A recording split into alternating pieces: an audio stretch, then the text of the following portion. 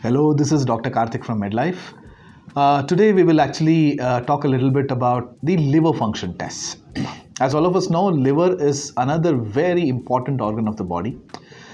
You can call it as a master processor. So like how brain controls all the functions, when it comes to controlling metabolism of the human body, liver plays a key critical role. So therefore maintaining good health of the liver is extremely important.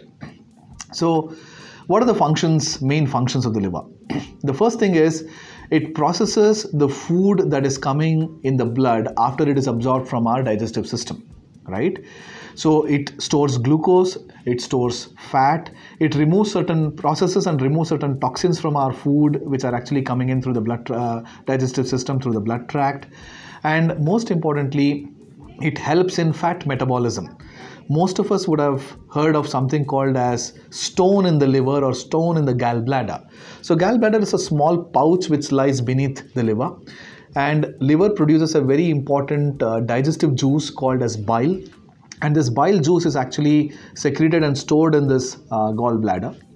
Now, if there is an abnormality in the normal flow of the bile through the gallbladder, the bile can get stuck and it can actually get converted into stone, and that's what we call as gallbladder stones, which can cause a lot of pain, fever, and sometimes it may have to be surgically removed. The gallbladder may have to be removed together with the stones as well.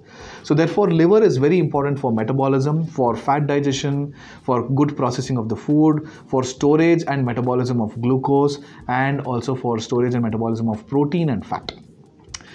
Liver disease or liver dysfunction and diabetes are interconnected. So it is very important that if a patient has got abnormal liver disease, the patient may also have diabetes, the patient may also have high cholesterol and also high blood pressure. So therefore it is very important to monitor the liver function regularly. Now, what are the things a doctor would advise when it comes to a liver function test? So first, the doctor would advise a blood test which measures some of the normal parameters which look at the liver function. So one, they will look at something called bilirubin. So if the liver actually is functioning abnormally, you will see that the level of bilirubin in the blood goes up. So how do we know that the level of the bilirubin goes up? Many a times when you look at the skin bed, the skin bed has to be pink. So you will see that there is yellowness here.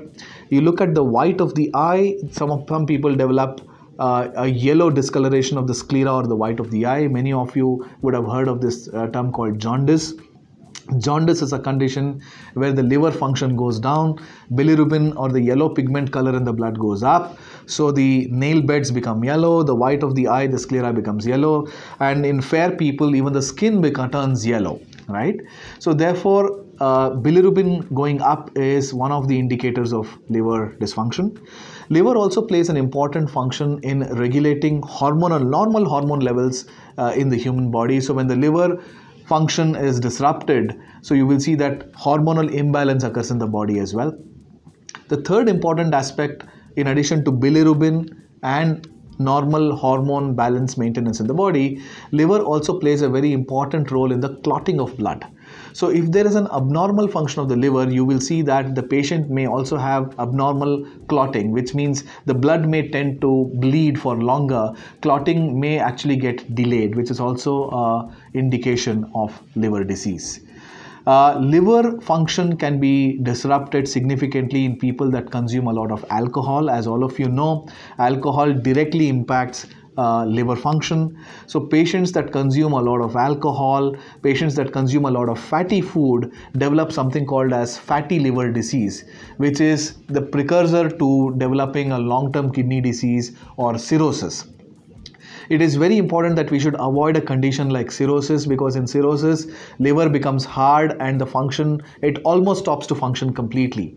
So such patients with serious end-stage cirrhosis, the only answer is that they should wait for a liver transplant, and they have to wait for a patient or a person to donate a part of their liver to survive. So therefore this is a very avoidable situation. So if the patient consumes alcohol in moderation or reduces the consumption of alcohol, patient maintains normal levels of blood sugar and normal levels of blood fat or fatty acids as we call it as, and the patient exercises regularly, patient reduces the fat intake and reduces the fatty liver condition, patient will be able to maintain a good and a healthy liver function.